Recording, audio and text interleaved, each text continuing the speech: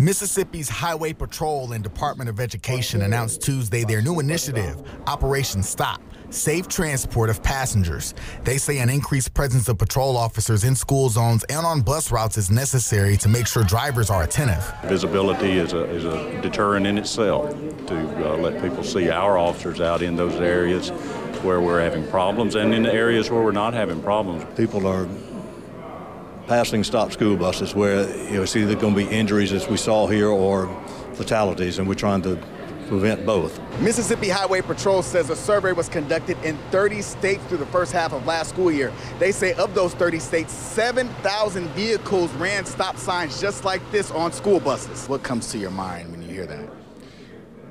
Danger. Director of Transportation at Rankin County Schools, Randy Weathersby, says students and bus drivers should also be mindful of their surroundings. The main thing is watching the driver, doing what the driver wants them to do, because the driver is trained to watch the traffic and to make it as safe as what they can for the students to cross. But Lieutenant Colonel Ginn says the primary responsibility should fall on drivers who are on the road with the school buses. We as the adults need to make sure as well that we're obedient to the traffic laws. In Jackson, Earl Arms, 16 WAPT News.